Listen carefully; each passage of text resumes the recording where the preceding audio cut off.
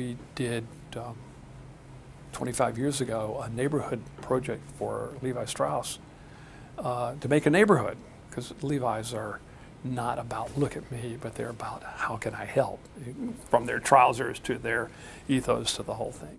In fact, it fits in. In fact, it makes a neighborhood. I think it's wildly successful. So I'm a fitting in person for architecture.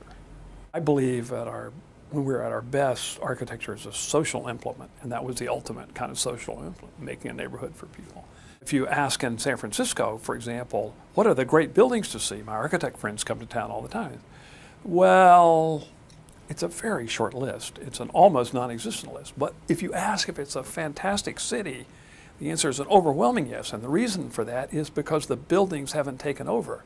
It's the neighborhoods and the environments. And so I believe in the 99 percentile, not in the 100 percentile, in the 99 percentile, it's really important for buildings to fit into environments and not to be shouting for attention.